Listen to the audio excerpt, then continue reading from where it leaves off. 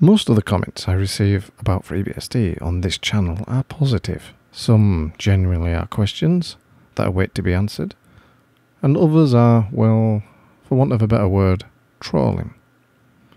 I received one a week back that I'm not quite sure where it fits, but being the person I am, I'll give this the benefit of the doubt and assume it's a legitimate question.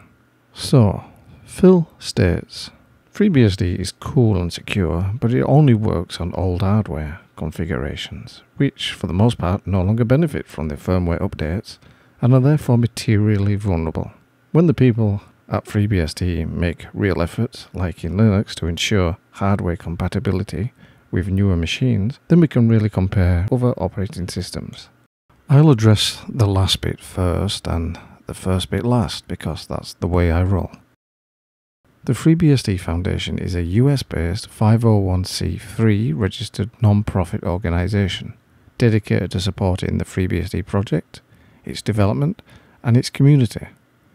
Funding comes from individual and corporate donations and is used to sponsor developers for specific activities, purchase hardware and network infrastructure, and provide travel grants to Developer Summit. The FreeBSD Foundation is able to provide legal representation to sign contracts and agreements on behalf of the FreeBSD project, and also holds the FreeBSD trademark and related domain names.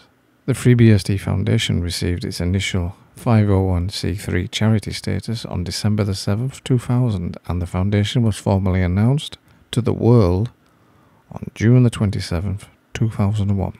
So it's been around for a while, and everything they ultimately do is for the betterment of FreeBSD and the FreeBSD project. It mustn't be confused with the Linux Foundation, which is more of a trade organization in nature.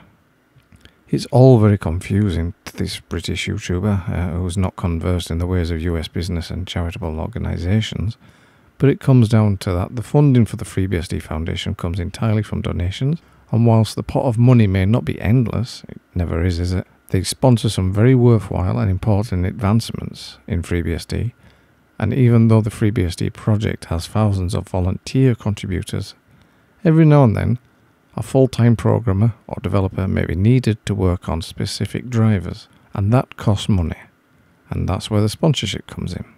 At the time of this video, there are 3 ongoing projects in progress, all very important, and one in particular very much requested.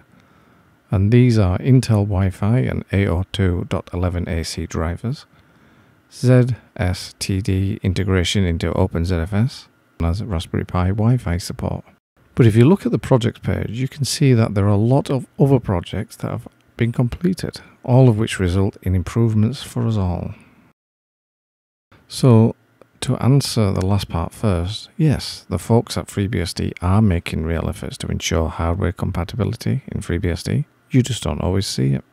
Next, the bit about FreeBSD working only on old hardware configurations. Now, I don't have the newest hardware. In fact, the newest piece I own is a Raspberry Pi 400, which, to be fair, is fairly new. But beyond that, I have to rely on third-party reports of compatibility. But I can say that FreeBSD works perfectly on the Pi 4 and 400. But according to Phoronix, it also works brilliantly on Ryzen, and that's fairly new too. But if you want to be sure it will work on your hardware, then there are a couple of sites you can look at and check.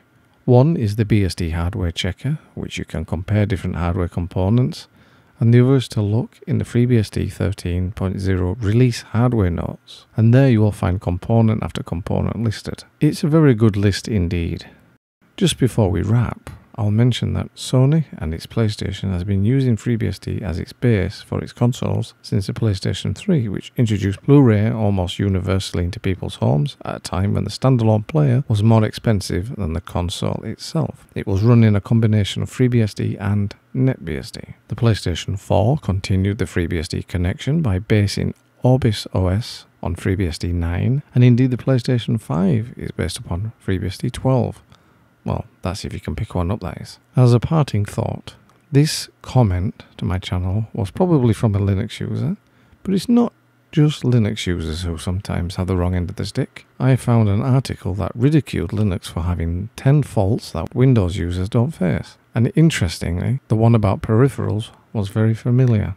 It's not true there, and it's not true here. But what is true is that no operating system is perfect, just that there are degrees of imperfection that we are willing to put up with. And for me, what I gain from using FreeBSD outweighs any small inconvenience of not being able to use Wi-Fi on the Pi, etc. Anyway, thanks for watching, and I'll catch you next time.